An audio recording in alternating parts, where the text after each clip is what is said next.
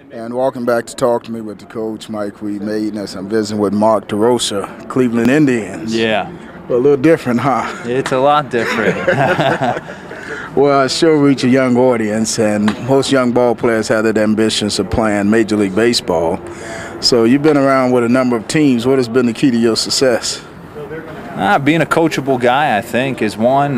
Being a team player, putting my personal statistics aside, knowing they'll be there if I play to win and play as part of a cohesive team. And always felt that I was coachable and can move around the diamond and anything to get my name in the lineup. To be honest with you, I just want 4 chances to hit a ball out of the park. Yeah. And as I say, my show reach a young audience. I used to coach college ball, and I scouted for 5 major league teams. And when I see kids that have that ambitions of playing ball, major league ball, I always tell them, if you hit, they'll find some place for you to play. And it sounds like that's been your history. That is definitely the case. I was a guy who had to work extremely hard offensively to get to the point in my career where I feel comfortable. But if you hit, they will find a position for you. And I've found myself coming up as a shortstop and have played right field, left field, and all over the diamond. So I think the options that a versatile guy brings to a coaching staff and a team allows them to play a lot more. So what would you say to that young ball player that looks at you and idolizes you and say, Mark DeROSA is my idol? I would say thank you very much. I don't view myself on that platform, but I like to believe I do things the right way and that I appreciate and respect the game and the people that have come before me, and I try and play the game hard. So what's it like being out in the streets and people recognize you and all of a sudden 100 kids run up to you for your autograph? I have no problem with the kids. It's the adults.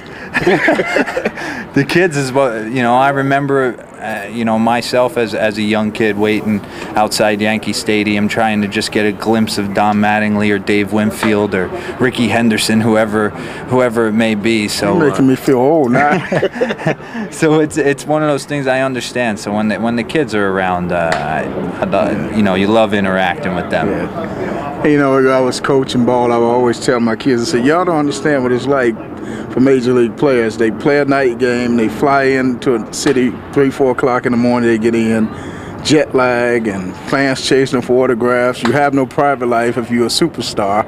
So to that youngster out there, tell them, is it really worth being a major league player? It's 100% worth it. Those are, obviously when you go to certain cities, you always seem to have family members creep up and people that want to come to the game, but it's tough in some regards, in some aspects, to travel. Being away from family, being away from your kids is not always easy, but at the same time, it's a short-lived career. Yeah. And not something that you can do much past 45 now. A lot of guys are playing into their 40s, so it's short-lived, and you have plenty of time to catch up. You played for a few teams over your major league career. How much of a transition is that to get used to new teams, new cities, new fans? It's a big transition. As far as going into the clubhouse, I've been around the game long enough where I kind of got a feel for certain personalities and have played, whether it be on previous teams or winter league teams, with usually 1 or 2 guys from every team. So I'm pretty familiar in that arena going into a clubhouse. As far as getting to know a city and a fan base, that makes it difficult. I'm sure you get lost a lot when you leave outside the stadium. Yeah, you better have a GPS system with you. As far as usually all I ever know is how to get to the field and where a couple restaurants are to eat.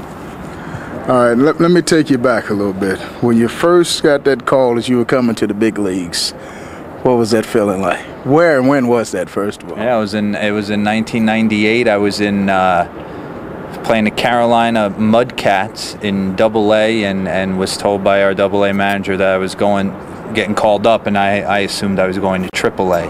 And when he told me I was going to the big leagues, I really didn't believe it. I was in a state of shock, and didn't sleep that night, and obviously called my parents. They didn't believe it, and I just remember it being a whirlwind of emotions, and You know, the key for me is I always said, you know, you want to get there, but you want to stay. Yeah. And my first couple times I was on that shuttle back and forth until I could finally get a few meaningful hits that kept me around for a little longer. So you walked in that locker room for the first time and saw your uniform hanging up. Was it butterflies?